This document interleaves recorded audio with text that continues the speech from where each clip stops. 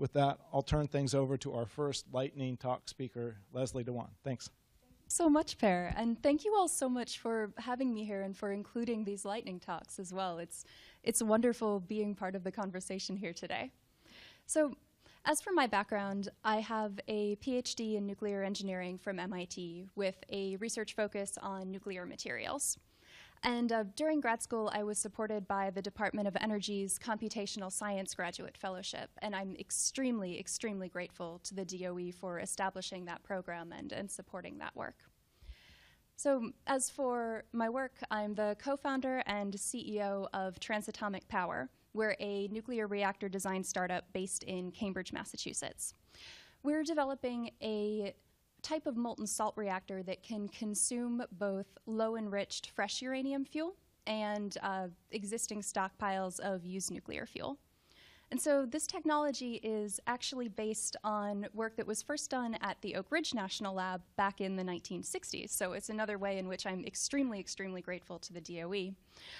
So we were able to adapt that design, use a slightly different moderator material and core geometry to allow it to consume used nuclear fuel and also have a much higher power density than was possible back in the 1960s.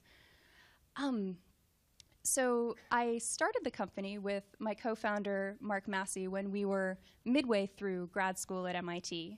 We raised venture funding from Peter Thiel's Founders Fund, among others, including Art Sandberg and Ray Rothrock as well. And we've started experimental tests of key parts of the design right now. So fundamentally, we want to view nuclear waste as a resource to be tapped, as a power source for the future. So right now, it's a staggering amount of energy that's actually left in this waste. So if you take all of the world's used nuclear fuel and put it into waste-burning reactors, you're actually able to produce enough electricity to power the entire world for about 70 years, even taking into account increasing electricity demand. So fundamentally, it's a valuable material. I became a nuclear engineer in the first place because I'm an environmentalist. I think that we need nuclear power alongside solar and wind and hydro and geothermal if we want to safely and sustainably produce carbon-free electricity worldwide. And one of the most gratifying things for me actually recently is that I think more and more environmentalists are starting to support this view as well. And they want advanced nuclear reactors and nuclear power in general as a key part of a carbon-free energy portfolio. And for me personally, even National Geographic is supporting my work through its Emerging Explorers program.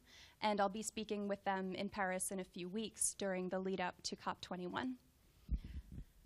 So Transatomic is one of many advanced reactor designs that are currently being developed in this country. So there are actually 43 advanced reactor design groups in North America right now that have collectively raised about $1.3 billion in private capital.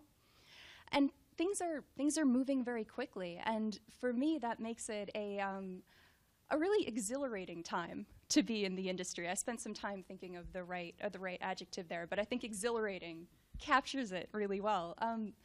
And talking with other young nuclear engineers, there's a sense of urgency and also a sense of excitement at the same time. We're collectively working on a huge problem, the problem of producing scalable, carbon-free, low-cost electric power. And together we have the opportunity to do a tremendous amount of good in the world. So thank you all so much, and I'm really looking forward to the next sessions today.